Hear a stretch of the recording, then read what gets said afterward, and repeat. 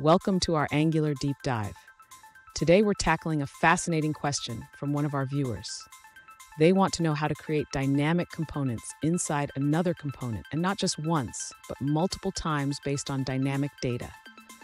This is a common scenario in Angular development, and it can be quite tricky. So let's break it down together.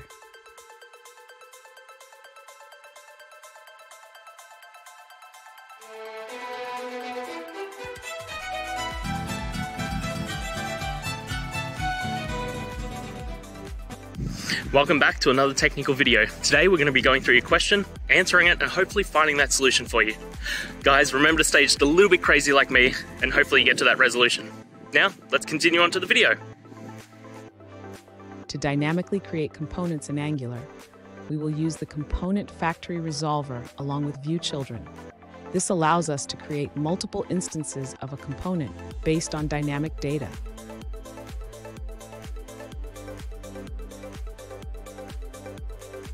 In our example, we have a parent component that receives an array of data and a component type to create. We will iterate over this data to generate a table with dynamic rows.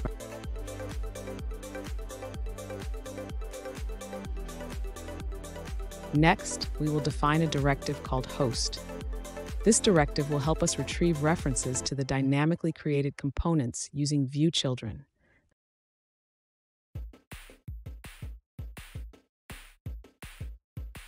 In the end-after-view-init lifecycle hook, we will create the dynamic components. We will loop through the retrieved hosts and create a component instance for each one, passing the necessary input data.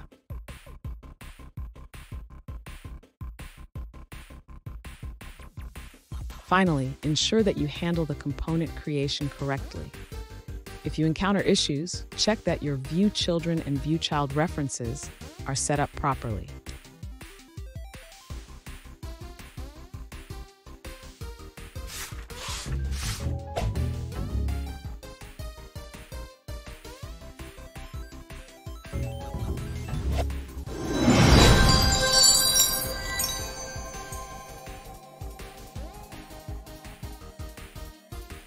Let's now look at a user-suggested answer.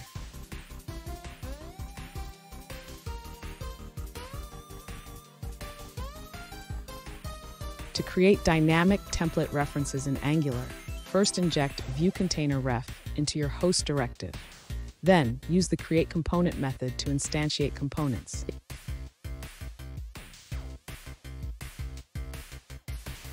And that's it, guys. We've gone through the solutions, and I'm hoping that it resolved your issue. If it did, please hit the subscribe button. I'd really appreciate it.